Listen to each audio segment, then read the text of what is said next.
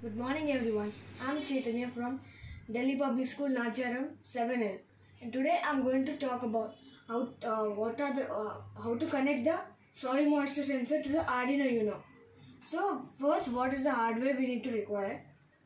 We need an Arduino Uno, a soil moisture sensor, the wires which are three jumper wires, and two wires which are given with the soil moisture sensor, and this device which is given with the soil moisture sensor also, and a USB cable.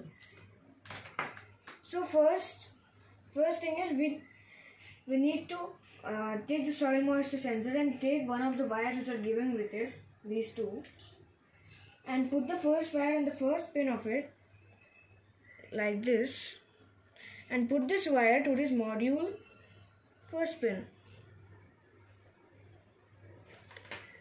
Take the second wire, put it on the second pin, and put it here like this. So now we need to attach it to the Arduino Uno. So we'll take three jumper wires.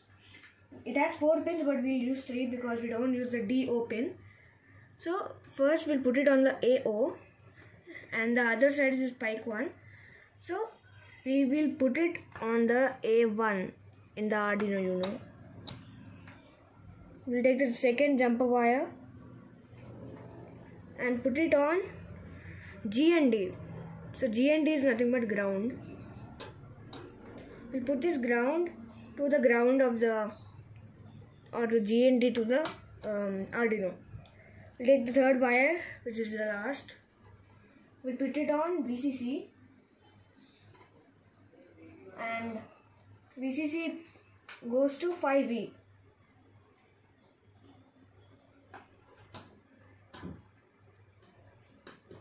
Okay, connections are almost ready. Yeah, they are ready now. Now we need a USB cable to connect it.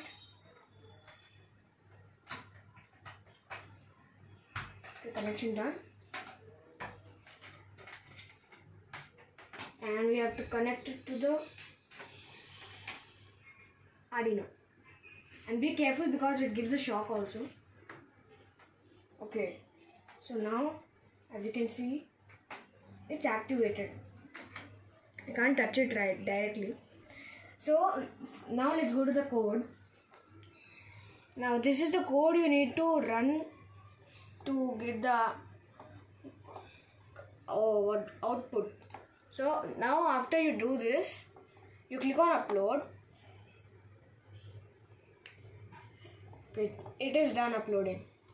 Now take a glass of water here, put it ready, and hold it with the wire, because if you touch it directly then it can give you a shock.